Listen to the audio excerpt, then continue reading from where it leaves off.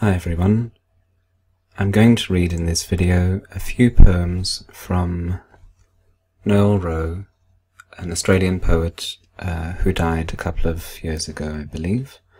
I met him in Jerusalem, of all places, and little did I know that it was shortly before he was to pass away from cancer, I believe. So, Touching the Hem by Noel Rowe.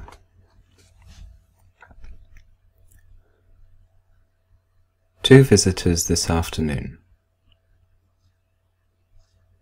Two visitors this afternoon, both poets, bringing with them salad, bread, chicken broth, and delicious conversation.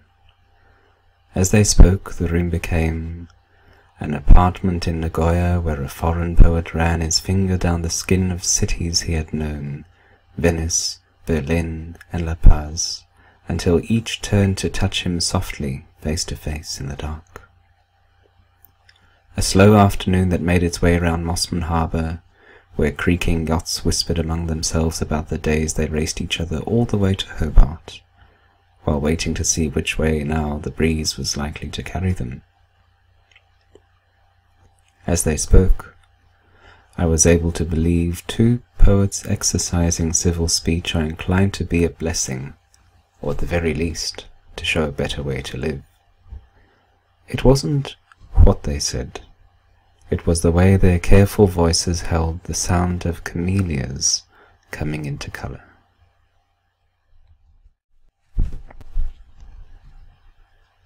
Early Sunday morning. Early Sunday morning, out the back, in the garden the birds are having choir practice. The day is theirs for now. The radio says another hurricane has hit the coast of America, that this time no one has been killed. A respected scientist blames global warming, while the president gives a speech about resolve. Trying not to think of cancer, I lie as deep as I can in a salt water bath, the first for the day, feeling the water turning cold.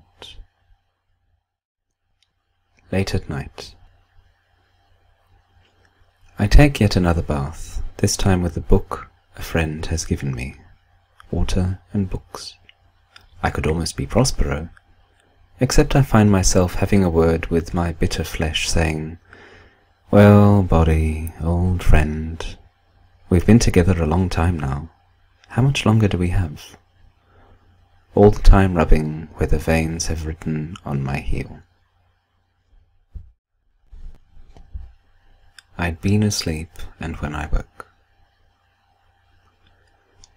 I'd been asleep, and when I woke to smell your aftershave, I thought I might be still in the airport at Rome that day you went along the perfume shelves in duty-free, sampling all they had, covering every inch of unclothed flesh with delicious scent.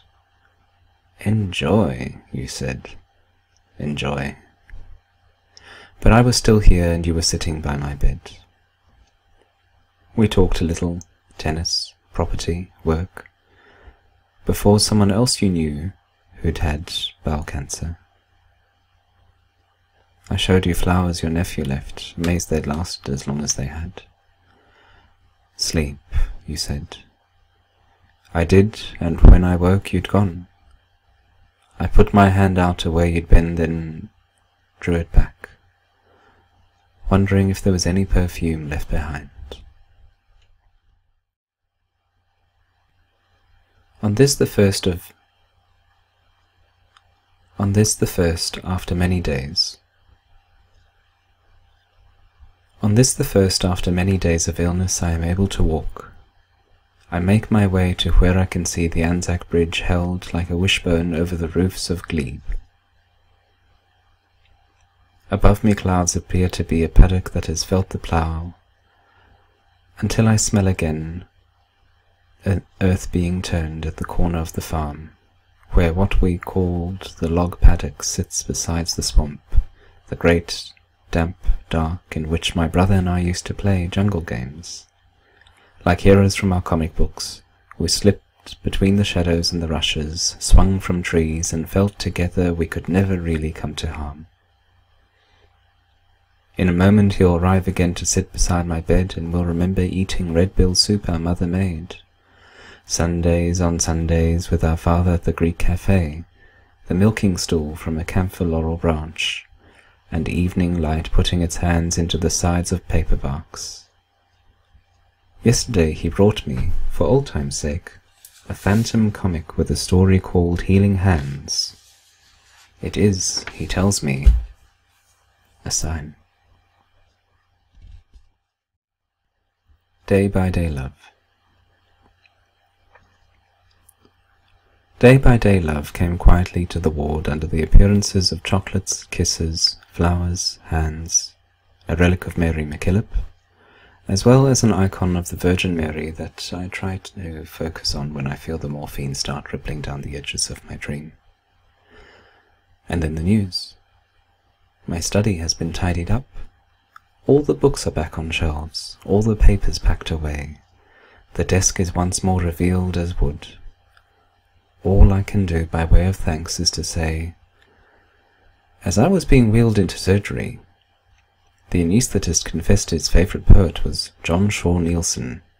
Tell Helen, she'll be pleased to know.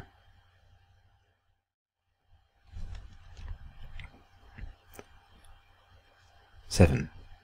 I keep my feet. I keep my feet going to the rhythm of the exercise machine. I stare straight ahead at planes that pass across that tiny space the window makes, planes flying in from the north. I dare not think how much I want to see you. Today, for the first time, I was able to walk outside, to be again part of traffic noise and smell the skin of bitumen, then turn to where fresh gardens give themselves to the warm grip of spring, and say hello to a mother pushing a pram, though I did not look to see what it held of her bundled future.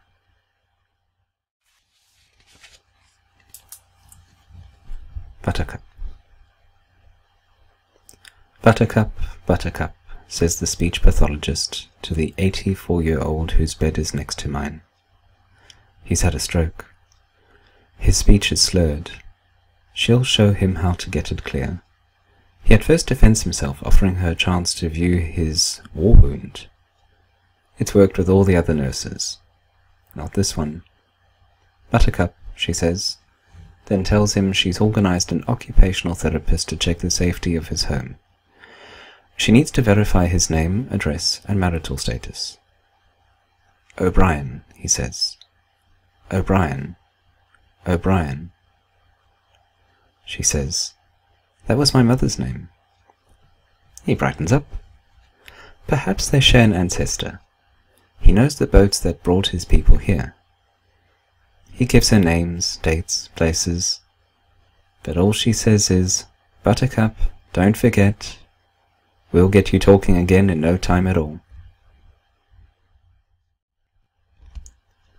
9. This is just to say. This is just to say, I've finished already the ginger chocolates you brought. Probably because I so much enjoyed your visit.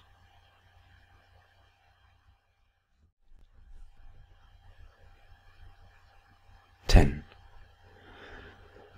They've shut the window.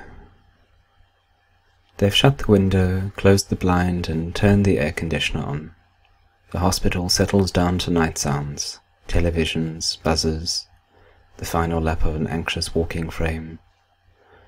I lie awake, thankful for the visitors who've just gone and wondering when to take my pill. Outside, the jacaranda sleeps easily, dreaming up more and more colourful tomorrow. That's it for tonight.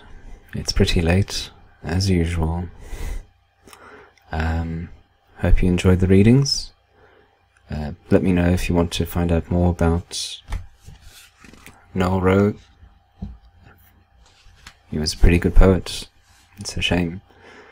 I'm sure he could have written a lot more really good stuff. Okay. Night.